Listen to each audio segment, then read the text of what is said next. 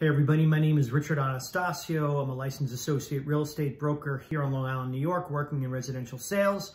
Talking to you today about the role of the home inspection from a listing agent's perspective and advice that I, as the listing agent, will be giving to the sellers. We have a home with a seller who has just accepted a fantastic offer on the home. A home inspection was performed.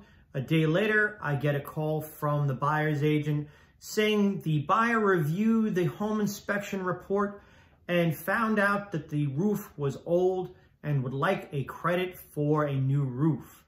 Even in this seller's market of 2022, I'm still hearing what I would determine to be an unreasonable request.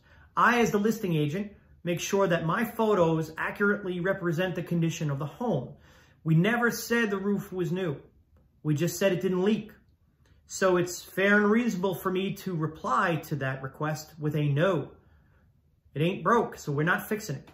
So the role of the home inspector is not to be used to renegotiate the deal. It's for the buyer to understand that there are no major structural issues, no problems with leaks, keeping the weather out, the heat works, the cooling systems work. That's all.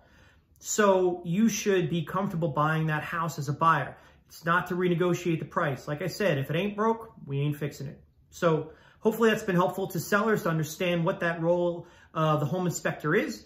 I'm Richard Anastasio. I'm a residential real estate sales broker here on Long Island, New York. Thank you.